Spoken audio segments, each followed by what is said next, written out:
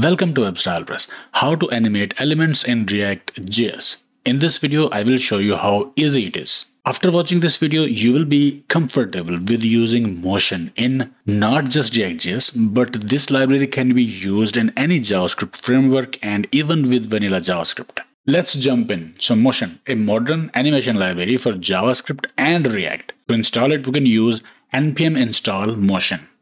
Free, tiny, hybrid engine, production ready. And you can see level of animations that can be created using this library.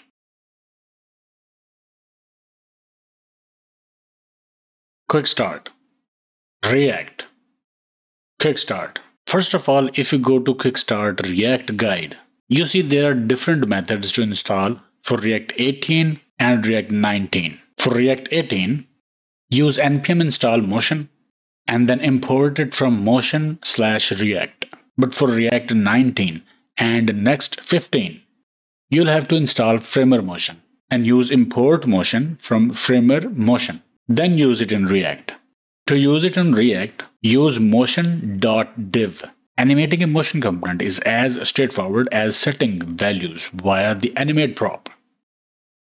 Animate, scale to, transition duration to, motion button initial, animate, while hover, while tap, on hover start.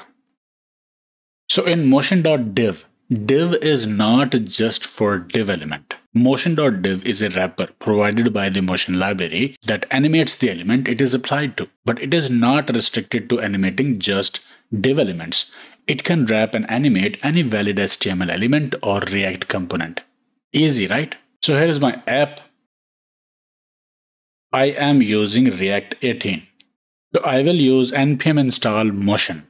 Okay, so let's create few animation examples. Here is how we can create smooth entry and exit animations for a box using the motion library. We'll be using useState hook, so import useState from React. Then import motion and animate presence from motion/react. Animate presence is used to handle animations when elements are removed from or added to the screen. It ensures the exit animation runs smoothly before the element disappears from the DOM. So we'll be defining a state that will be isVisible. It's a Boolean state, true or false. Div, button on click, set visible, not isVisible. So this will toggle the state. This button will toggle the state. Then we'll simply use animate presence. Inside it, if isVisible is true, then we'll use motion div. And inside motion.div, we have got this box with the style margin top, width and height, background, color, and text align. So this is the button. Right now it toggles this box. We have to animate it. We have to apply entry and exit animation on this box. So for that, we will define that animation here. And the props can be like this. Initial, from the start, its opacity should be 0. Scale should be less than original, less than 1. It is 0.8. Animate, where the animation should end. Opacity should be 1. It should be visible. And its scale should be 1 to original size. And this is the exit animation. At the end of exit state, opacity should be 0 and scale should be 0.8. So initial and exit are the same. This is the visible state that is defined in animate prop. And here we have transition duration that is 0.5. Let's try this. So it faded out and it fades in. So again, this button is toggling the visibility of the box or element. When clicked, it's updating the isVisible state between true and false. Animate presence, as I mentioned earlier, is used to handle animation when elements are removed from or added to the screen. In these props, initial defines the starting state of the animation. Animate defines the final state of the animation when the element is visible. And exit defines the animation when the box is removed. And these are CSS properties. You can use any CSS property that you like. And this transition sets the duration of animation to 0.5 seconds. So how simple it is to create entry and exit animation with motion. Okay, let's see how can we drag and drop using motion. Here we don't need this state. We don't need animate presence. We will need import motion from motion react. We don't need state here. We will use motion.div. Drag will be used as its prop. We also have while drag. That will help us style the element when it's being dragged. I have used a little bit of scale and rotation while element will be dragged. So this is the element with these styles: width, height, background, border radius, display, and color. These two props will make it draggable. When it's being dragged, it scales up a bit and rotates. It works great, but if I move it abruptly, it kind of goes out of the screen. To control that, we can use drag constraints to define the draggable boundaries. Like this, drag constraints. I define top 0, left 0, right 100, and bottom 100. So now it's kind of restricted within an invisible boundary that we have defined. We can also use ref if we don't want to use fixed boundary. We'll have to use ref hook for that and an outer container that dragging element will respect. To do that, we'll import useRef from React. We will declare a const constraints ref that will use useRef. Initially, it's null. And now here, for the drag constraint, instead of all of this, we'll use this constraints ref, a const that we have defined. But this is the draggable. It needs a boundary. It needs an outer container that we can add here. Like this. Now this is the outer container. It will have ref constraints ref. Now we can apply some styles so that we can see the boundaries.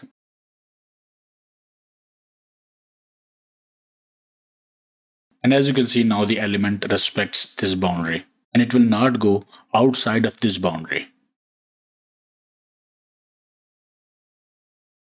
Amazing. Let's proceed with next example, that is scroll based animation. In this we will use scroll and use transform hooks from motion. I will take an outer div with the height 400 VH and some background. It's just for styling. And the inner div, in fact it can be self-closing. I will apply these styles to it. So position fixed, top 40%, left 44%, some background, width and height. So this is the outer container and this is inner div. I want to animate, or let's say scale the inner div as I scroll down. To do that, we are using use scroll hook. This use scroll hook is provided by motion that tracks the scroll position of the page or a specific element. When we call use scroll, it provides an object containing various properties, including scroll y progress, which represents the scroll progress as a value between 0 and 1. 0 means you are at the top of the scrollable area. 1 means you have reached the bottom of the scrollable area. Scroll y progress is a reactive value that updates automatically as we scroll. We are destructuring scroll y progress from use scroll.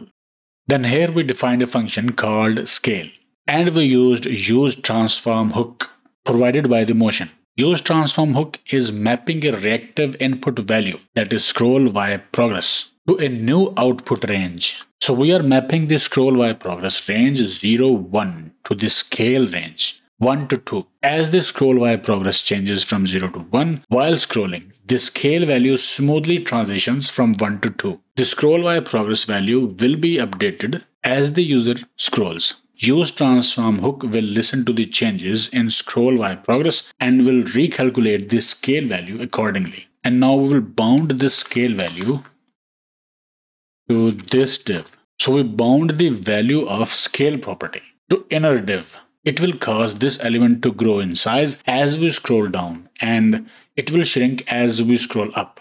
Let's see. As we scroll down, the element grows in size. As we scroll up, the element shrinks. Amazing, right? Okay, so let's animate list items. Let's take an array of items that will be displayed in the list. And now let's map that array and display the items on the screen. So these are list items. And here is how we will animate these list items. We will change this div to motion.div.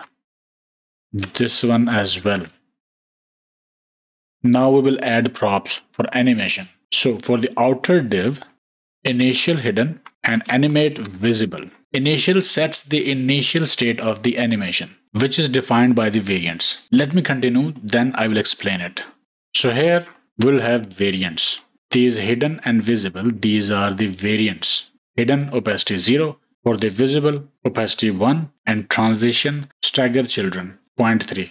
And then for this, for individual item, variants will be used here as well. Hidden opacity 0, Y20, I'm using Y20, and then for visible opacity 1, so opacity 0 to opacity 1, and Y value from 20 to 0. So if we reload this page, it works like this. And we can use X here as well. Reload, and it's like this now. So what is this variant and initial animate and these variants, hidden and visible? So initial hidden. Initial sets the initial state of the animation. This parent element starts in the hidden state, which is defined in the variants. Animate defines the target state of the animation. The parent div animates to the visible state. This is the visible state that is defined. Its opacity will be 1 and transition will be stagger children 0.3. So in the hidden state, this div will be transparent with opacity 0. In the visible state, the parent will become fully visible with opacity 1. Stagger children 0.3 will ensure that child animations are triggered sequentially with a delay of 0.3 seconds between each. This will create a staggered effect where child elements will animate one after the other instead of all at once. The child starts off hidden with opacity 0 and position 20 pixels below its original position. It will become fully visible and moves to its original position, that is Y0. The parent will control the timing of the children's animations through stagger children. When the parent will enter the visible state, it will trigger the visible state of each child sequentially, applying the respective variants, and the result is in front of you. Cool, right? Okay, so hover click animations are a piece of cake with this library. These are also called as gesture-based animations. So import motion from motion react, and then we have this element. On hover, on click, on hover it grows in size. On click it rotates and shrinks a bit in size. We declared its animations using CSS. This is the CSS scale 1.2, background color blue, and scale 0.8, rotate -15. But inside special props, those props are while hover and while tap. So on hover, this CSS should be applied. And if we tap on that element, this CSS should be applied. That's it. And this is just the style for that circle. Actual thing is this. These are gesture-based animations. Animations for hover, for tapping. So on hover, element is scaling and background color is changing. And if you click or tap, it scales down and rotates as defined in CSS styles. I will give you another example. That will be for layout animation. We will use state for that. So here, import use state from React. Then here we have defined that state is expanded. It will be true or false. It's a Boolean value. This is the button. On click, set is expanded to not is expanded. So if is expanded true, show this, click to shrink. Otherwise, show this, click to expand. This is our button. that will be toggling the state. Motion.div will be self-closing. With these styles, height, background, border radius, color, display, cursor, text align, it will have a special prop that will be layout. And here's what we want. If we click at the button, its width should be changed. So its width is 100 pixels. If we click at this button, this state will be toggled from false to true, and this width will be 300 pixels. Let's see. Shrink, expand, shrink, expand. So this is the layout animation. So we used layout prop, and then based on this state true or false, we can change styles of the element. Here we changed the width. We can change any other CSS property that CSS allows us to change. So this is how simple it is to use animations in React. Lots of you guys won't try stuff because it looks complicated, but once you try it, it becomes easy. Furthermore, if you go to docs,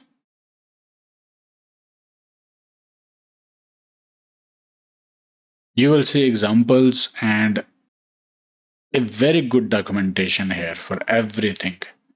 For animate, for scroll, in view, easing, delay, frame, stagger, sprint, transform. For JavaScript and for React.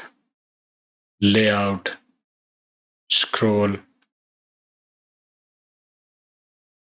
Very good explanation and examples are here. So check these out. Okay, I hope it helped. Like, share, subscribe, and I will see you in the next one.